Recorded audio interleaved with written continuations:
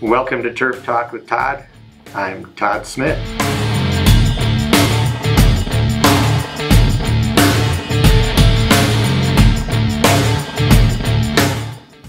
Welcome back. Today we're going to talk about the evolution of synthetic turf. Back in the 60s, the Houston Astros decided they wanted to play indoors, so they built the Astrodome.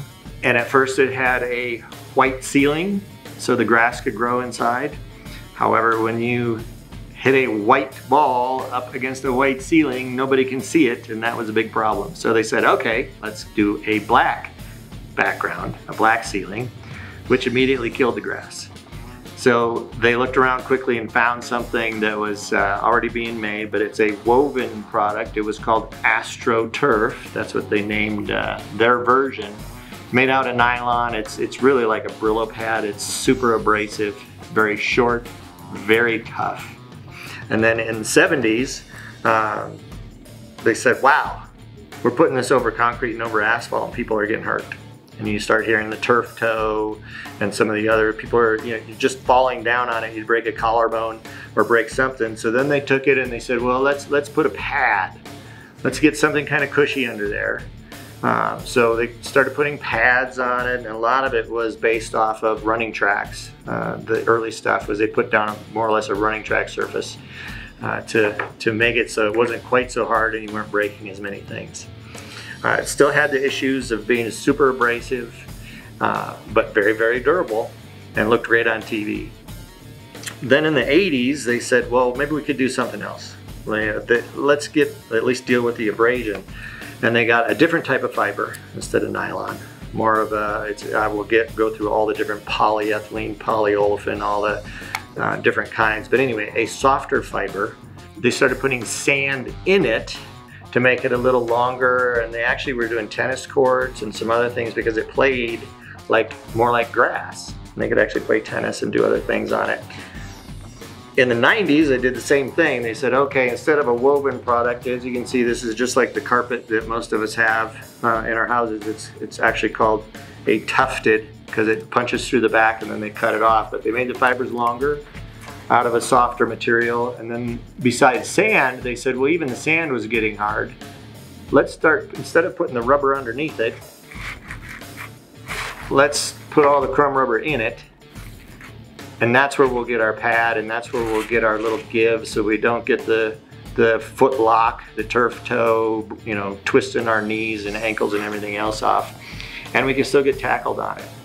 And now I get a rug burn instead of physically ripping my skin off. So that got really popular in the late 90s.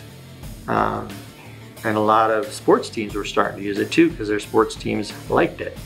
And that was going through some evolutions, late 90s and early 2000s, and really got going to where people were replacing a lot of grass fields and a lot of whatever with something soft that could be used all the time and didn't have some of the same issues.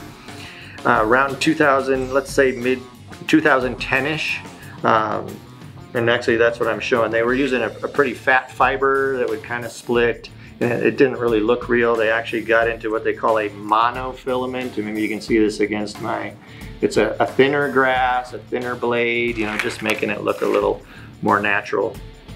And they also started playing with pads, different pads underneath, because what they realized is with that crumb rubber in there, a lot of them were getting so much use that the crumb rubber was getting displaced, and now I'm playing back on the hard surface, which was typically a hard packed gravel.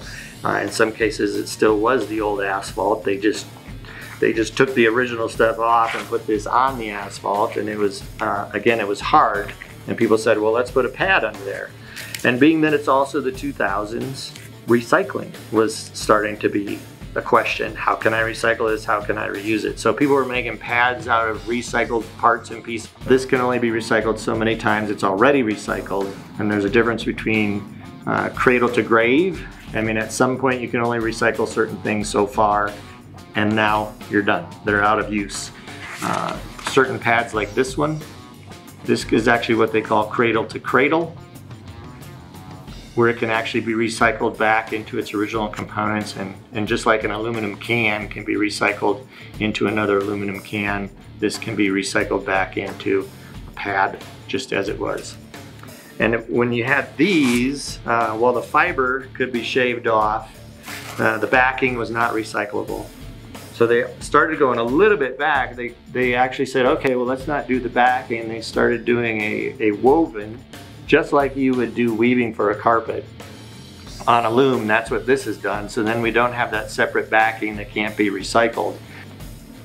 The next thing that changed that I won't get into is all the different infills. Colored, you know, the sands and the walnut shells and coconut husks and different types of rubber. All those infills started changing for different colors, different resiliency, different uses. It just has created a whole market.